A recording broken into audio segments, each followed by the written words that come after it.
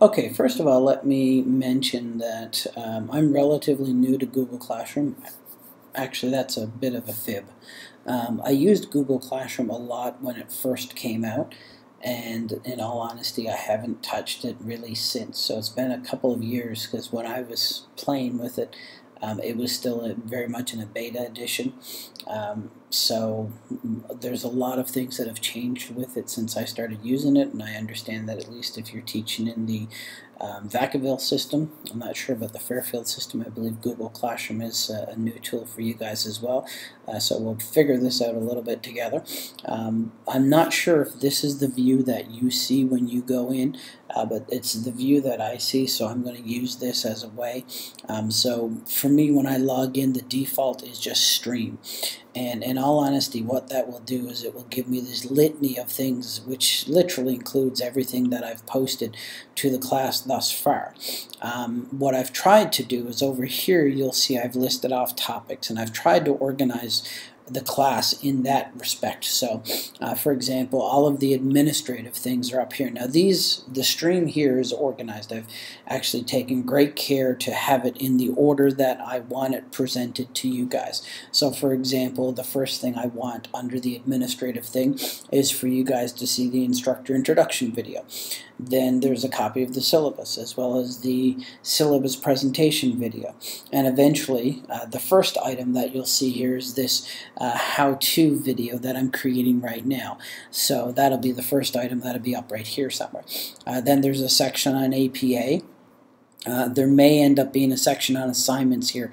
I haven't added in the assignments, so there may be one right here that says assignments, although I'm not sure where they'll appear once I put them in there.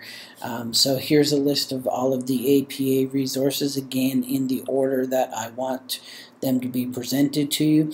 Here are some samples of projects and of theses, so you'll see that here's just a little PDF of the difference between the two. Here's a way of accessing the ones that are actually up on the FileMaker server that Dr. Redmond and the Graduate School of Education maintain. And then I've pulled out a couple of specific ones, both theses and projects that Dr. Redmond had recommended to me from previous years that she's been working through that she thought were quite typical, quite good illustrations, I should say.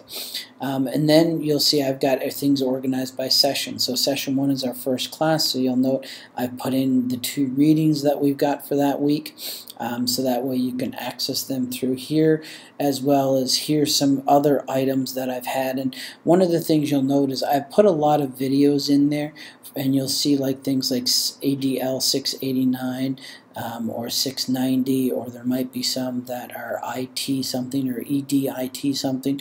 Those are things from previous times I've taught classes similar to this. So those are videos of essentially either lectures that I recorded at the time, or in some cases, because I was teaching in Connecticut or Detroit, they were actually created because we had a snow day when we were supposed to have class. So the video that I created for that particular class came through that.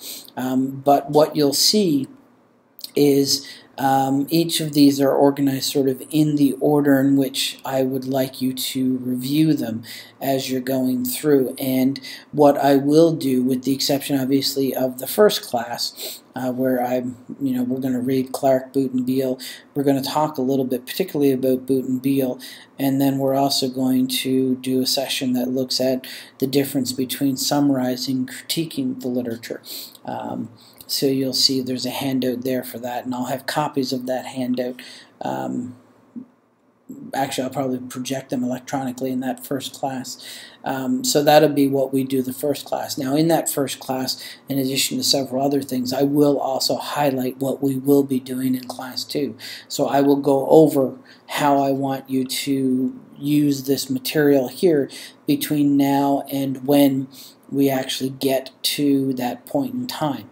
So that's what I'll do. Each class I'll review what's coming up in the next one so that you know what to do. Now you'll note that some of these have a lot of items in it, some of them have none at this stage. A lot of that is because some of the materials are things I've used from previous semesters teaching a similar course to this. Other times they're materials that I'll be creating specifically for you guys as we go through the course. So those I will be inputting as we create them, but the rest of them are ones that I think are useful to you at this point, even though they were created for a different group. So that's pretty much how to use